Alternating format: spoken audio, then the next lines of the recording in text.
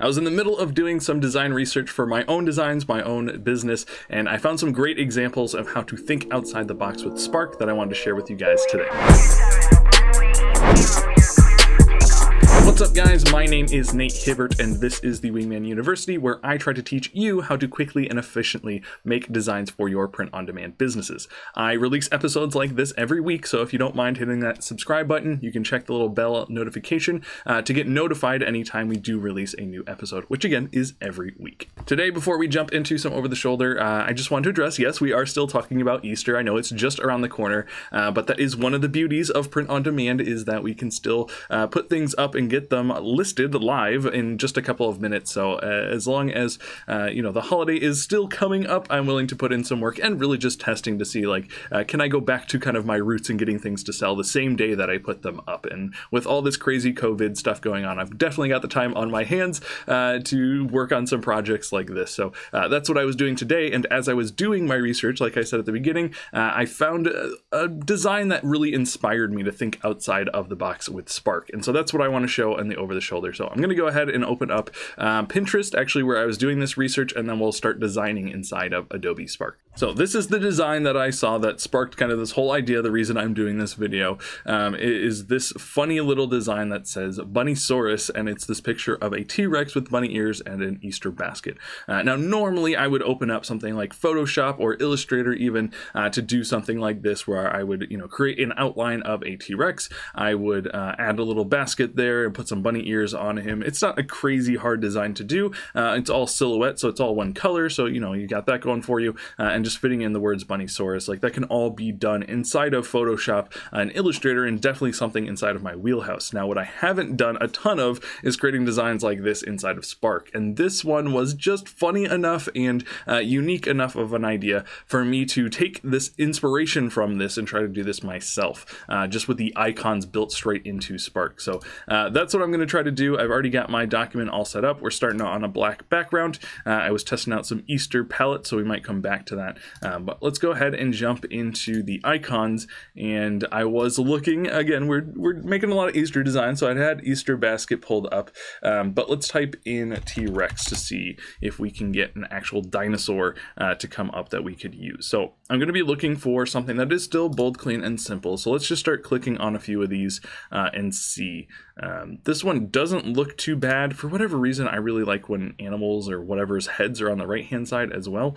So I usually flip that, but I just don't like the shape of this as far as like how long of a design this is. So I'm going to delete that out, and then we can go back into our icons tab up here. And again, just looking for T-Rexes and see what comes up. This one is a little bit longer. I think I like the placement of this, but he looks a little goofy, and I don't know about this one. I'm just not a huge fan of his shape here. And the Easter basket, like, it would be a very top heavy design and kind of over to the right. And like I said, I've been really working on balance as a designer, so already looking at this shape. There may be some ways that we can save it, but I'm going to go ahead and look for maybe one more. I'm not going to try and waste all of you guys' time today, but I'm looking for something that could work with this idea. And I think this one's cartoony enough. Maybe that's what I didn't like about the last one. It was like a little bit too realistic. This one's kind of like cute and you know, a little bit more cartoony. So let's go ahead and make him pretty big, as that's what I'm going to be adding my other icons onto. So this is the part of thinking outside the box. And let me go ahead and split screen my two screens that I've got here. I'll just drag this over so we can still see both of them, but I have enough room to work over here. And so I want to add these bunny ears and an Easter basket to this. So I'm just going to go right back into my icons. I don't have to draw these out. I kind of just have to finagle and pick the right ones that I think will be that will work together and not look too odd. So I'm going to type in bunny ears. And we're going to be using the same ones that I've used for a lot of these designs. That's kind of what I had in mind.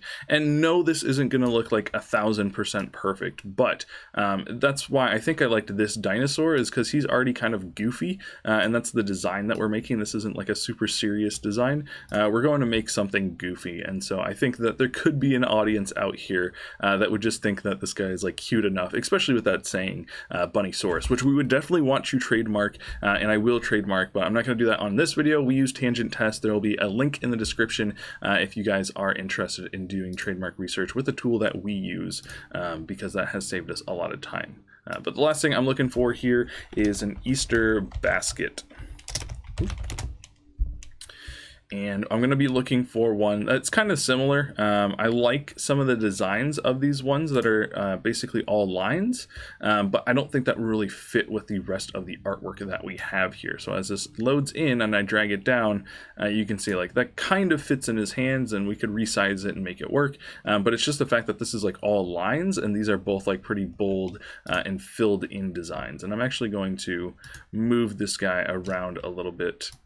Sorry, my computer is lagging a little bit today. It's pretty hot out. I don't know if that has anything to do with it. I'm just grateful that the weather is turned and it's nice here in Atlanta again. So I'm going to be looking for an Easter basket that is a little bit more just simple and filled in, just like this one. So let's see if we can't make this fit in his hands, just to be kind of funny. And I might actually add a little bit of tilt to this as well, a little bit of rotation or angle, just to add to kind of the humor of what's going on here and for it to stick out a little bit more. So I just want to, I'm using my arrow keys to bump it in a position that I think looks good, so you can still kind of see that he's holding it in his hands, and that actually worked out really well. You know, again, it's not perfect. It's not meant to be, you know, something that you're gonna like put up on your wall and ooh and ah over, but just getting this idea across, I think, is really funny. So now we want to find a way to add Bunnysaurus. This guy has put it in the body. I don't think that there's enough room really to fit it in here, so I can shift click all of these things, and I'm going to move these all to the left just a little bit and see if I can't put text here over on the right hand side.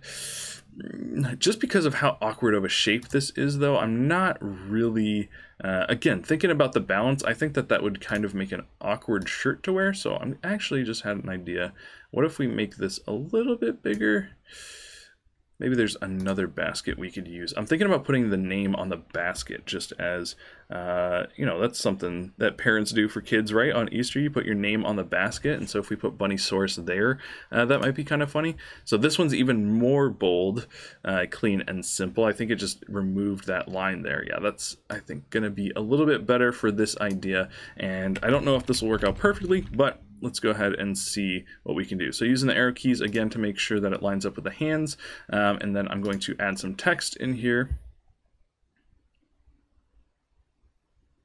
I go into my text tool, adding text, and then I'm going to type in Bunnysaurus, and I have not trademark checked this, but I definitely will if this is a design that I like, and definitely suggest that's something you guys do every time you are taking inspiration from somebody else or from another results page or whatever. So we're gonna go here to shape, remove the background on here, and I could just use a pretty basic font here. I don't have to do anything too crazy, so I'm probably gonna stick with one of my favorite three, and I'm probably honestly just gonna use the BN Regular, which I use basically for every design that I do in Spark, just because I love how bold, clean, and simple it is, and it works with a lot of different design styles. So I'm gonna click on this, scroll up to the top,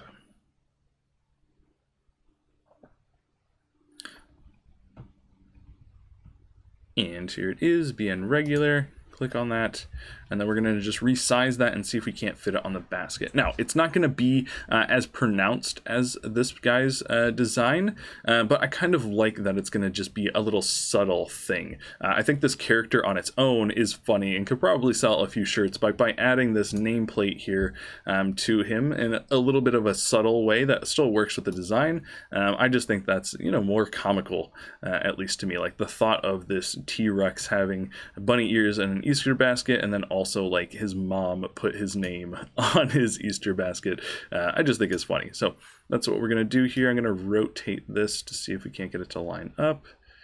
That might be a little bit too far. We'll bring it back. And it does actually snap in place, which is really nice if I can get it to snap in place. There we go. And then I'm going to make this just a little bit smaller. So it really is going to be subtle. It's not going to be something that you're probably going to see from far away. Maybe not even in the thumbnail on Amazon when they go to look for this shirt or whatever platform that we list this particular shirt on. But it will be funny when they're wearing it around and someone sees that it says Bunnysaurus here on their little basket. At least that's my hope, that they'll think it's funny. So I'm going to click again all these by while holding Shift. And just move this guy into the area that I want him to be, more in the center of the shirt. And so we're going to do that using the arrow keys to just bump him down a little bit. I want him close to the top, but not touching the top. That way our file doesn't get distorted or anything like that. And that's kind of the idea. Now, I know these colors aren't great, so we're going to go to the color palette. I'm going to try and find the one that I've been using for a lot of these Easter designs. You could definitely do this one in all white and then just having a black text, but I think having this one be colorful because it's already a pretty playful little design. Let's see if we can't find one that has some like Eastery colors.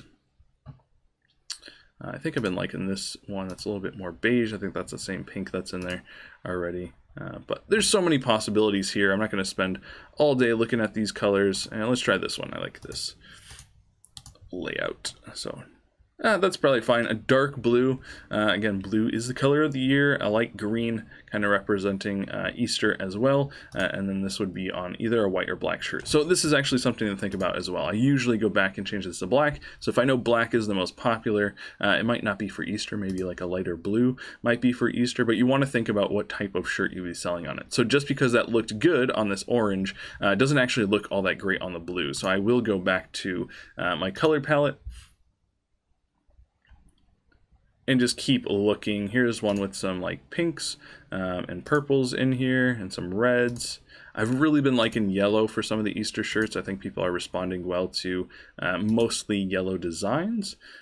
So I'm gonna just click a few more times, but you guys get the idea, hopefully, and then we can change this background. I don't like it on orange, but I might like it on black, and I do like that on a black. Black with purple, I think that works. And again, it's just a comical little guy here. His proportions are all weird, so the bunny ears being that size kind of work, the Easter basket being a little bigger, like that all works just because of the comical look that this guy has. So I hope you think that was interesting. That was my attempt to show you guys how you can think outside the box and not just have to do super basic things on Spark. You can be pretty creative and come up with some ways to get around the creativity limitations that you have on yourself inside of a tool like Spark by just, again, thinking outside the box, using icons to work together like that. So looking up things like, instead of looking up T-Rex with bunny ears, you can look up a T-Rex and bunny ears and kind of put them together. It will take some clicking around. I've used the tool enough and I've used those icons enough to kind of know which ones are going to work together. So it's not going to be like right out the bat, you just click two and smash them together, it'll work perfectly. But if you take the time and kind of work with it, know the design style that you're going after, you can definitely do some more creative things with it. So I hope you guys enjoyed that. If you'd like to see more videos like this where I'm just designing inside of Spark, you can click here. And if you'd like to suggest things that you'd like to see me design in future, you can do that in the comments below. And if you'd like to get started with Spark, if you're looking at this tool and you're like, wow, this is awesome, he can do all this on a web browser, definitely click the link in the description, as we have a course that will teach you from the beginning how to use Spark and how to get comfortable with the tool. But until next time, I'll see you guys around.